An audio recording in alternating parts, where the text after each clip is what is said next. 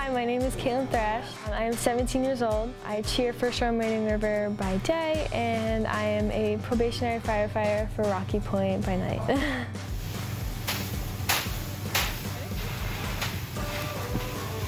My neighbor is actually one of our chiefs. He was kind of the one that was like, you should join our junior program. So I ended up joining the junior program. I wasn't really interested in it at all, but I was like, I'll give it a chance anyway, and I ended up loving it. So I stayed in for about 2.5 years, and then this past summer I moved into the regular fire department and have been volunteering here for a couple months now. Set 3, 5 in, 7 up, 1.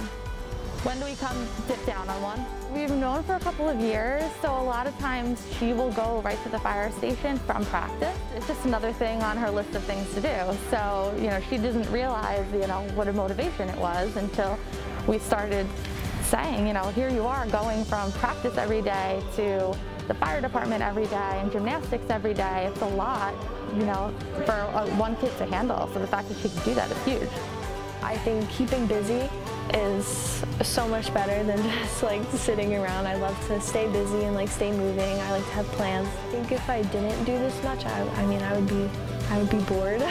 Caitlin was special when she walked right through the door because she had a very positive attitude about everything. And for a female of her age, she accepted that role and excelled in it, which gained her the reputation she has today when she came into the fire department.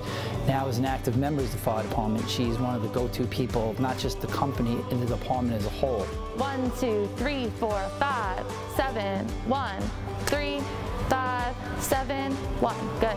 Honestly, she's just kind of living proof that you need to be tough to obviously be a firefighter and a cheerleader, because cheerleading is such an involved sport. You really need to have the strength and have the endurance and all the things that she also needs for the firehouse. So we've had a couple conversations where she said it's helped her in her academy training, practicing and cheer every day because of what we do here. It helps her endurance there. It's unique when you have people that come through the door like that and make an impact, and it doesn't happen a lot.